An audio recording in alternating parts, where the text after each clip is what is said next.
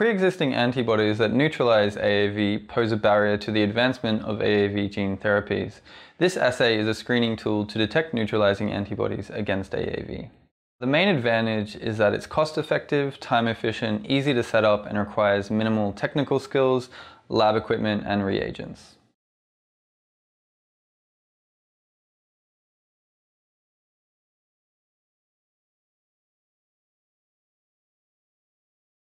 Start plating HT1080 cells on day 1 by diluting the cells to a concentration of 1 × 10⁵ cells per milliliter in pre-warmed complete DMEM media. Then, seed 100 microliters of cells per well into clear 96 well flat-bottomed plates to the concentration of 1 × 10⁴ cells per well. Incubate the plate at 37 degrees Celsius with 5% carbon dioxide overnight for 16 to 22 hours. On day 2, generate serial dilutions of the serum samples of interest in 1.5 milliliter microcentrifuge tubes using pre-warmed complete DMEM. To each tube with diluted serum samples, add 66 microliters of the 7.5 × 10⁶ viral genome per microliter virus working solution.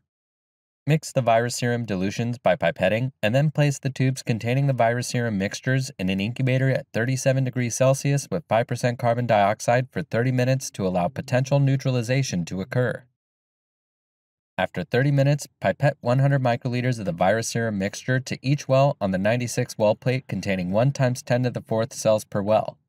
Then, wrap the plate in a foil to place in an incubator at 37 degrees Celsius with 5% carbon dioxide overnight for 16 to 24 hours.